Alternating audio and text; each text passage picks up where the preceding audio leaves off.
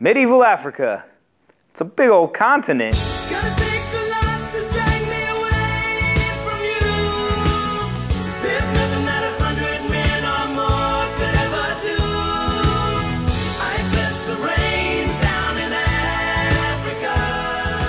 Africa is a really diverse place. It is a vast and varied landscape. Africa has shifting sand dunes, vast rainforests, sweeping savannas, coastal plains, and large deserts, a really large desert. The continent is so big, you could fit 3 United States in it. Most of Africa is the sweeping savannas.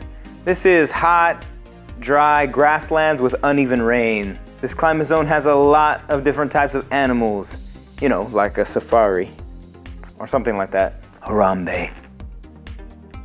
Most of the people in ancient and medieval Africa were hunters and herders during this time. Almost all of the African continent is on a high flat area called a plateau. In the east, there was a big crack in the Earth's crust and made the Great Rift Valley. They found some bones over there. Africa also has some really long rivers, like the Nile River and the Niger River. Let's talk about African empires. African empires grew rich from gold and salt. Not that kind of salt. In about 3000 BC, fishing groups called the Bantu started to spread out through all of Africa. By the AD 400s, the Bantu had settled almost all of Africa. They brought with them all their culture. So they spread their religion, which they had a worship of one almighty creator, God. They also spread their language and their work skills. The Sahara Desert prevented them from moving up into northern Africa. At first, they tried to use horses and donkeys, but of course they died.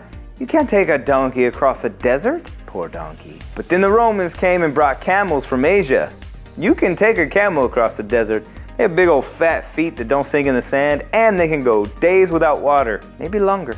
Traders across the desert traveled in large groups called caravans.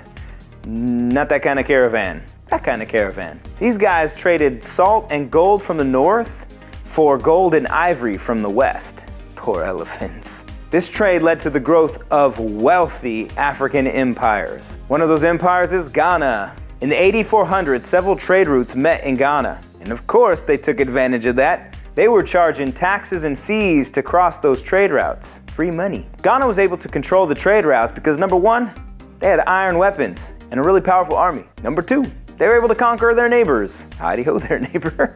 Number 3, people wanted to get to the salt and gold mines that were past their trade routes. Sadly, the discovery of other gold and salt mines near the area led to the decline of Ghana. Goodbye, Ghana. But in the 1200s, Mali rises to power. The griots, or storytellers, tell of a great warrior king named Sundiata Keita. He ruled from 1230 to 1255. He took control of Ghana and the trade city of Timbuktu.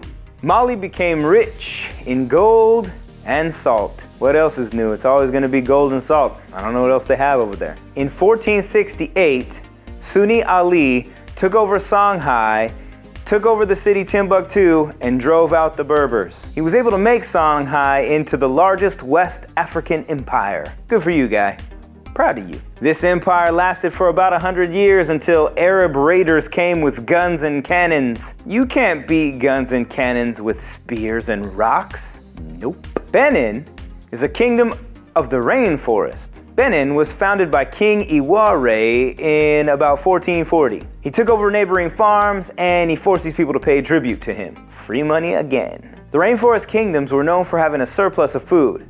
They would take this food and trade it for, you guessed it, gold and salt and ivory. Gotta make pretty necklaces. Lastly, we're gonna talk about the East African empires. First up is Axum, located near the Red Sea. Axum became a prime trading center for the Middle East and Asia. In 334, King Ezen from Axum made Christianity the religion of the area. The east coast of Africa during this time had a lot of trade ports with the Middle East and Asia. It made them very wealthy. Some of the most famous cities are Mogadishu, Kilwa, Mombasa, and Zanzibar. That's a fun word to say. In AD 700, the Shona people founded the Great Zimbabwe. Zimbabwe is located in southeastern Africa. This place had a lot of gold, copper, and ivory. In the 1400s, 2 kings, Mutota and his son Matope made the Great Zimbabwe a huge empire in the east.